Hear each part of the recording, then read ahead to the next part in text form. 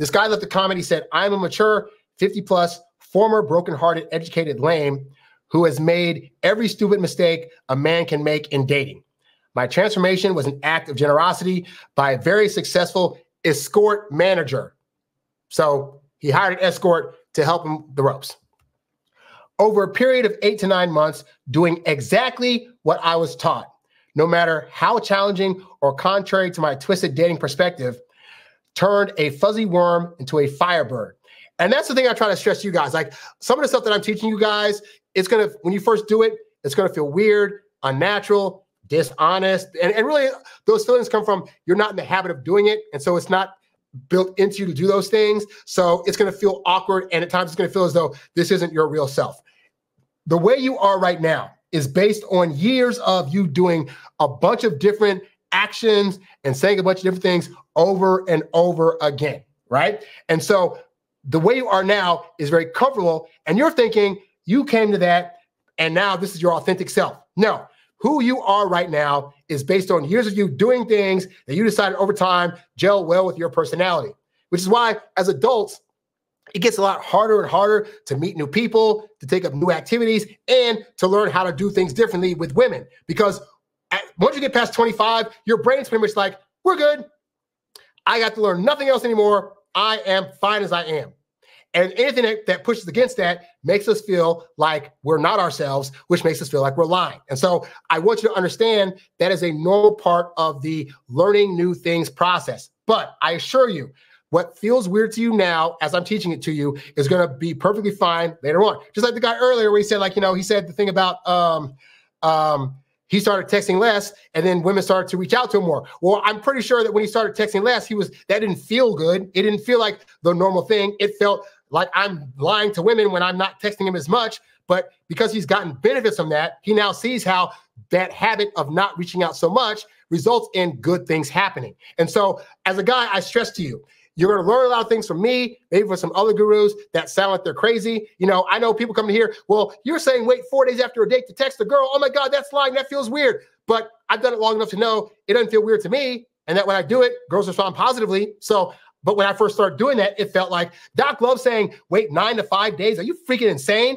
But I did it. I've literally had it where I've waited 8, 9, 10 days between dates to reach out to a woman. And the result was, cool, let's go out again. So it's going to feel weird. But that's what I tell you guys, when you learn the stuff, before you just completely dismiss it as like, that's not me or whatever like that, practice it a few times, even if you think it's going to be the most craziest thing, because, hey, if what you're doing right now is not working, the worst thing that will happen when you try some of my stuff is you'll get the same results and you'll be right back at square one, at which point you can go back to doing the old stuff that wasn't working because the new stuff you tried didn't work either. But if it works on any level, rather than being like, it works and, oh, but women shouldn't fall for this, how dare they? Just think to yourself, huh, it worked. It felt weird, but it worked. If I do it again, will it work again? And I assure you, as you get more successes with the things that I'm teaching you, you'll feel more happy about the fact that it worked more so than like, but it wasn't something you thought. I think the reason guys get hurt, honestly, is because if it's not their idea, they think that therefore it's dishonest. Guy, we're going to get ideas about how to do things from different places. It's perfectly fine if up to this point, you were not able to think of some of the concepts that I teach you guys. Because I didn't know this stuff at one point either, you know? But as I learned it and it worked, I was like, you know what? Let me not brush this off or be like, if that's not me, just learn it worked. So let this be a thing you do regularly till it feels like a natural part of who you are, you know? So anyway, I say all that to say, this guy then said what I think is the most important part here, which he says, one of the most important lessons I was taught was something I was also taught in my corporate sales training, which is women buy into a relationship for their reasons, not yours. Now, I have compared dating to sales a lot on here because, true to form, Doc Love, one of the ways I got to understand dating better was when he said dating is like sales. Now, people, especially women, don't like to hear that because they like to think, well, no, because sales is so different from women. You're trying to sell people, which is manipulating, blah, blah, blah, blah.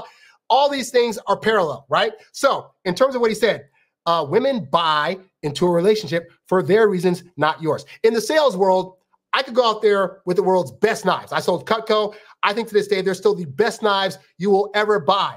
They need to pay me a sponsorship for how much I talk about them, right? But me going into a home and saying, oh my God, these knives are the best knives ever, and I think they're great because X, Y, and Z, it's not going to sell somebody that doesn't cook. It's not going to sell somebody that doesn't chop anything. Like the person that I'm trying to sell to needs to want to buy the knives because they see a need for it in their lives, not because I want them to have the knives, you know? And so true to form, with women, you could want the woman you're across from all day long. You can be stressing her, but you're so pretty and beautiful, and I can see you in my life, and I think we have great children. I really, really want you. But the woman doesn't care. And I said this on here, and men get offended, like, oh, yeah, we shouldn't just have to date because of things that she wants. But the reality is, if you're trying to get a woman, she's not going to date you out of pity. She's not going to hook up with you out of pity. Some will, but most aren't. Most are going to be trying to figure out nice ways to get rid of you and ghost you. Because at the end of the day, women are going to date you for the reasons that they see fit. So you could think you want her in your life because you could see her gelling with your family, but does she like your family?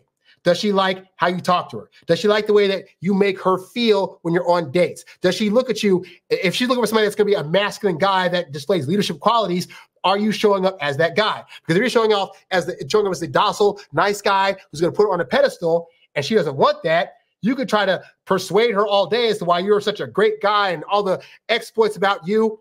She don't care. She don't care about you. She cares about, does she, are the things that you're showing her make her feel like you're the kind of guy for her? And so we as guys do a disservice to ourselves and to women. We're sitting there.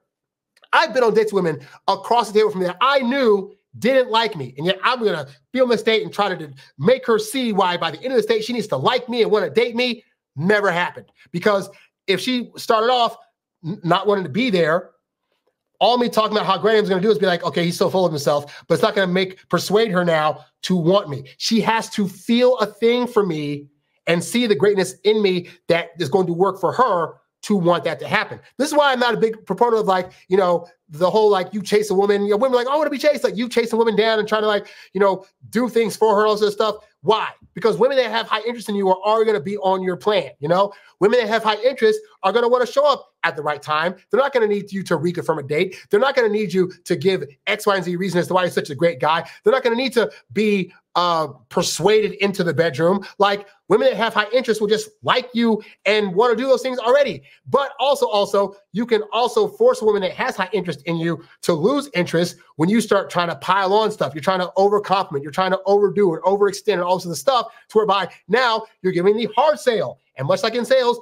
women don't like the hard sale. They want to think they're coming to see you and just they're having a natural build rapport. And it's like I said at the beginning of this live, where I went to the family reunion and I met my brand new relatives for the first time, like a lot of them, like the younger nephews and stuff like that I hadn't met before. And like, I'm not trying to go over there, hey, I'm Uncle so-and-so, nice to meet you, blah, blah. I do. I go over there, hey, what you up to? Oh, Minecraft, what's that about? Oh, you know about this thing about Minecraft? And also blah, blah, blah, blah, blah. Okay, boom, I walk off.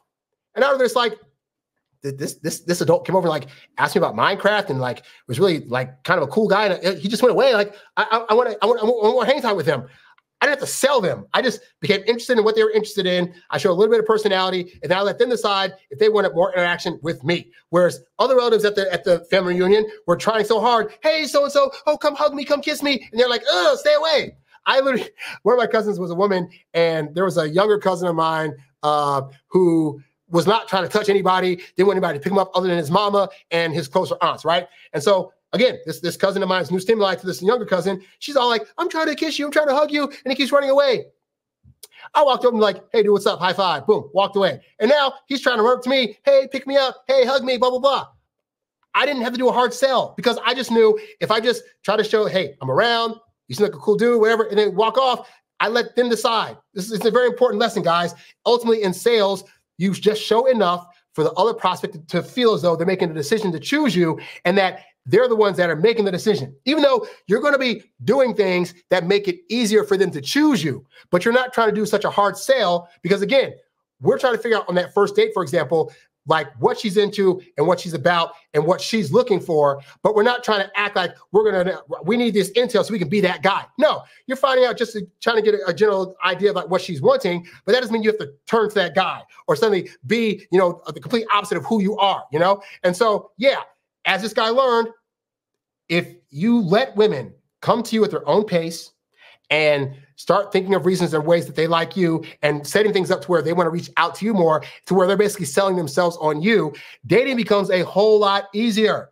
Now, if you need help with that stuff, you can always go and join the Introvert Dating Success Academy community, which I've talked about extensively. But needs to say, in addition to getting all this wonderful knowledge, you will get to have more access to me. We have regular lives. We have chats and discussions with other men in that group that will help you to have more behaviors that are going to be helpful in the dating realm as it pertains to you getting women. So you can join that at the thing, all right?